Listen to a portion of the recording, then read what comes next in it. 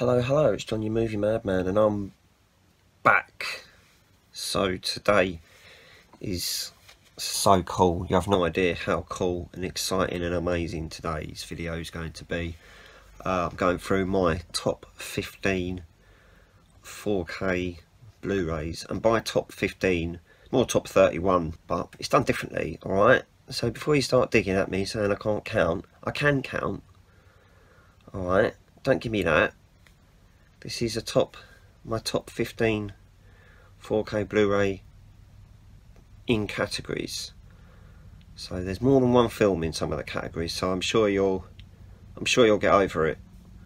Alright, and if you don't, then well, what can I say? I don't care. Alright. So we're gonna start by counting down from 15, alright? So my number 15 is Quiet Place 1 and 2.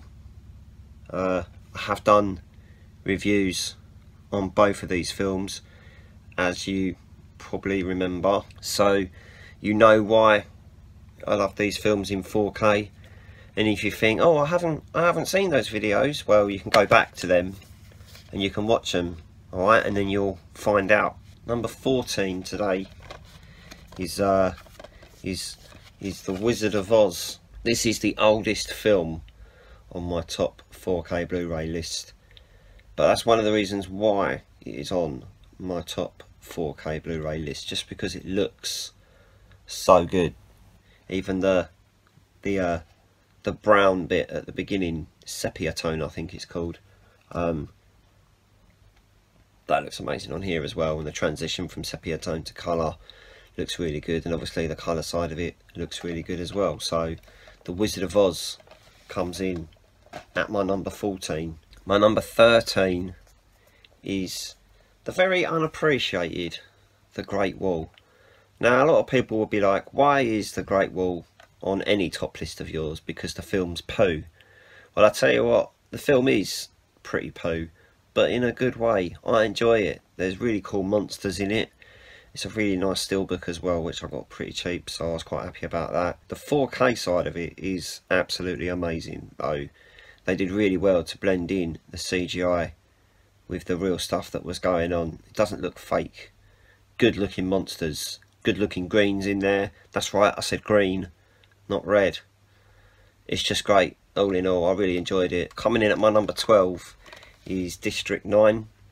I don't remember if I've done a 4K review of District 9 before. I saw this in 4K on Prime Video before I bought the 4K disc, mainly because I saw it in 4K on Prime Video, but like I said before, I don't have the most amazing internet connection in my room, so it kept dipping in and out of 4K goodness. But I could tell that when it was at its 4K goodness that it looked good, so I went and I bought it, watched it again, and I had the 4K goodness all the way through. So if you like District 9, it's definitely worth upgrading to 4K. Coming in at my number 11, I did a review for this last week before I believe, but my number 11 is 300. One of my favourite films that contains the most amount of grain, that fits in so well with the style of movie, as you probably know if you've seen my review for 300, but it's a good film and it's a good 4K transfer, and the grain goes really well with the era that the film is made in. My number 10 is an interesting one, because my number 10 is the first 4K Blu-ray movie I ever saw.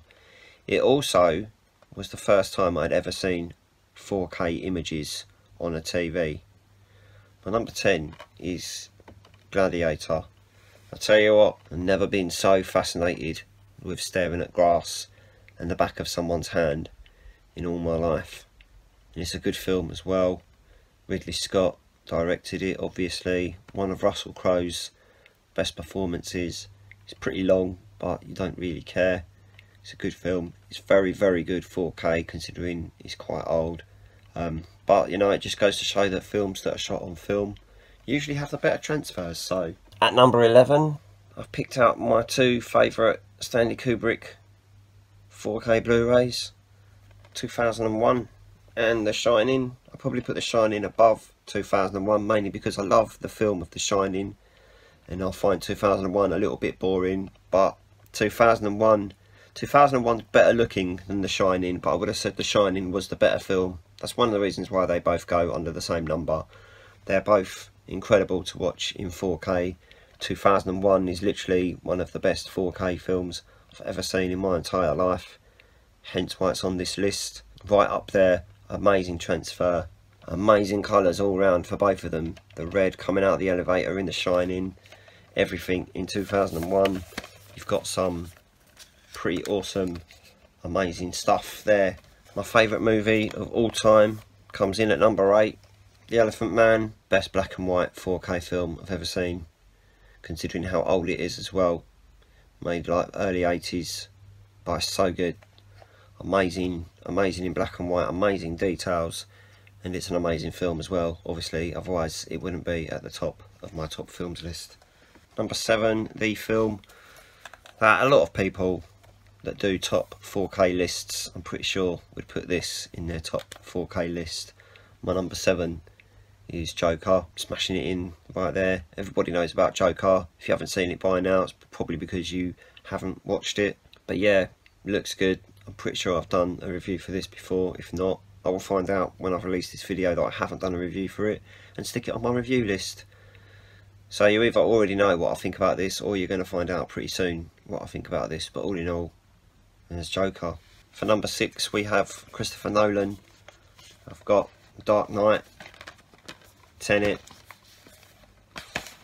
Dunkirk and Interstellar all in there at number 6. They all look amazing. Out of all of the Christopher Nolan films I have in 4K, these are probably the 4 that, in my opinion, they look the best out of all of his films. Dark Knight Rises probably could be on this list as well, but I went with one from the trilogy, and it obviously wasn't going to be Batman Begins because that looks terrible in 4K. Number 7, we have Jurassic Park.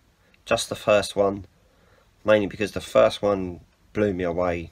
I thought the other 2 were pretty shocking compared to the first one. The other 2 are still good in 4K, but the first one is that good. My number 4 is the John Wick trilogy. Mainly, you know what I think about the John Wick trilogy, the films as well as the 4K transfers if you've seen that video. Some of the best colours. A lot of these next few are all about the colours, so you'll probably hear me say the word colour quite a lot in the next few minutes. But John Wick, definitely up there with those colours. My number 3, I've gone with the Middle-earth franchise.